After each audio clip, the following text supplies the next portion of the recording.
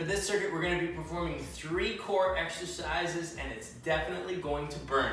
You can make this circuit a little bit more challenging by grabbing a light dumbbell. I recommend 5, maybe a 3, 7.5, and 10 will definitely make the exercise or the circuit super challenging. For the first exercise, we're going to go leg raises, starting with the legs up. We're reaching up and down like so. For the second exercise, we're going to hold that dumbbell up, alternating leg lifts, back and forth. And then for the third exercise, straight up hold like so, staying nice and strong. When you're performing the exercises, couple things. First and foremost, you want to try and keep your lower back flat throughout every movement. The second thing is, if you get tired, so I'm performing my leg raises, and then I'm tired, I'm moving on to my leg lifts, but I feel like I can't keep my lower back flat on the floor, and I'm starting to arch, take a little break, no problem. Go back into the next exercise when you're ready.